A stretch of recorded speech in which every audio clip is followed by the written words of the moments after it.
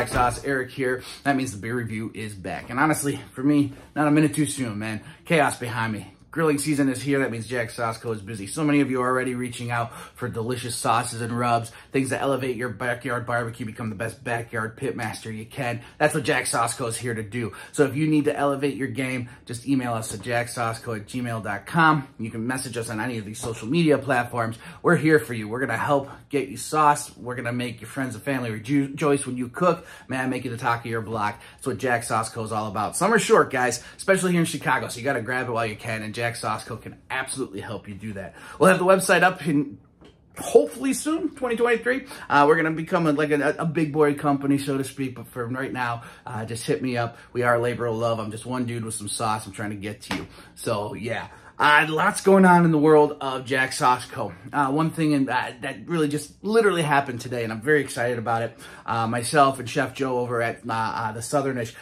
you've heard me talk about them before. I've worked with him so many times. Culinarily, we're very similarly minded. We love bouncing ideas off of each other. We've always talked about doing something together besides just a couple catering events, and we finally did it. We pulled the trigger, and we are entering our very first barbecue competition together, and it's the big boy of them all. We are entering a brisket competition. Go big or go home, right? Big boy, the brisket, the king of the big boy, the king of the barbecue. We're going to do it, and we're so excited about it. So it made me think it's probably about that time to tell you about the latest addition to the Jack Sauce Co. family. Labels were literally approved today. I mean, that's how new this is going to be. But it's my beef rub, and we have named it Bon Appetit. Bon Appetit rub will help you elevate your beef game from plate short ribs to brisket, you name it. It's a big, bold spice rub with a little bit of sweet that's just gonna make the flavors pop on that big beef. Listen, beef is bold, so is the backyard pitmaster that decides to take on a brisket. Let Bon Appetit rub help you just nail it. That's what we're here for. All right, enough State of the Union, enough about Jack Sauce. You're here to watch a beer review, so let's do it, and I'm thirsty, to be honest with you. Last weekend, I got to go golfing with a great friend of mine, and on the turn, we went into the clubhouse like you do to get a tasty beverage, and I saw a beer in the cooler, and I'm like, man, how have I not talked about these guys yet on the beer review?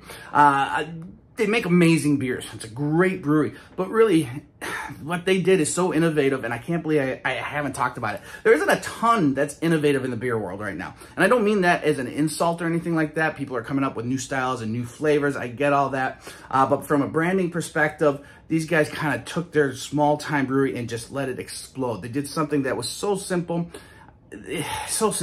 nobody could, it's hard to believe nobody thought of it before. It's one of those kind of things. Anyway, let's get into it. I'm rambling. Like I said, chaos, guys. All right, we are going to be doing a Chicago Brew Local. We are doing Off Color Brewing. This is their Beer for Golf from the Beer 4 series. That's what I'm talking about. This little Beer 4 here, about as innovative it gets from a branding perspective in the world of beer. Man, these guys are great. So they started in like 2012, 2013. John Laffler and David Bleitner. I'm so sorry if I mispronounced that. But they met in school. They worked in pretty prominent Chicago breweries over the course of the years. Goose Island, Metropolitan, Two Brothers, to name a few. But they always wanted to start their own thing together. And they wanted to specialize in wild ales, fodder-aged beers, whatnot. Forgotten beer styles, particularly from Germany, that were being made before the Bavarian Purity Law of 1516. As we all know, stated beer had to be made out of three things: water, hops, and barley, of course, adding yeast later on. But they wanted to play around with things beyond that, things that were going on before this law was put in place. So that's exactly what they were doing. And they were making very, very good beers, but they weren't exploding, if you will. Well, in 2020, they came up with the most ingenious idea that nobody ever thought of, and that is the Beer 4 series. They made a beer called Beer for Tacos. They took the idea of a margarita, added some lime to a Goza-style beer, and kind of made the flavor profile of a margarita. And what goes with the margarita?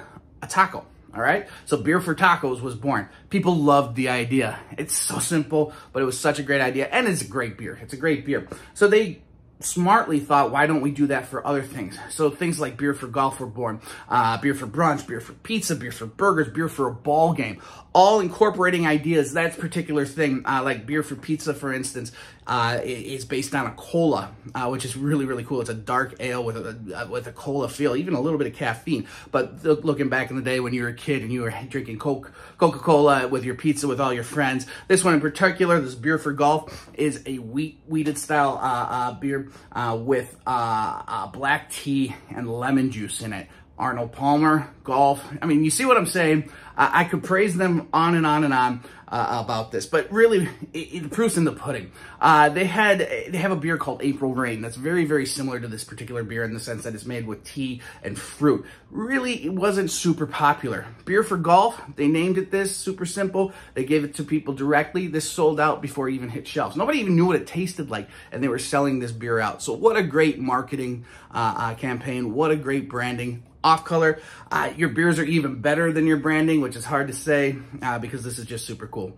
Anyway, let's try this beer out. So like I said, it's a wheated beer. It has black tea and Meyer lemon juice in it to give you a play on an Arnold Palmer. As we know, adding wheat to the beer is going to give you that beautiful body. Those proteins in there giving you that hazy complexity of the beer. And of course, you're going to get clean, crisp flavors from the wheat and just a beautiful overall silky mouthfeel. Look at that. On the nose, I mean, it's tons of lemon. That's what they're going for. Tons of lemon, herbaceousness from the tea, yeasty notes, the wheat coming out like roasted straw.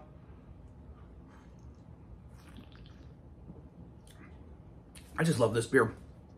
Ice cold on a golf course, there's nothing better, man. But it does. It gives you that Arnold Palmer kind of feel, the bitterness, the almost tannins of the tea with the bright acidity of the lemon, the sour punch to it. That's exactly what's going on. And doing it with a wheat base is just such a good idea because the silky properties of the wheat protein in here just rounds it all out. This is just a really well-made beer, guys, and it's just such a cool series. All right, I've got to get back to work. I'm a branding geek, if you can't tell, and I just think Off Color, you've knocked it out of the park. Cheers, you guys. We'll see you soon. I missed. I'm having a hard day.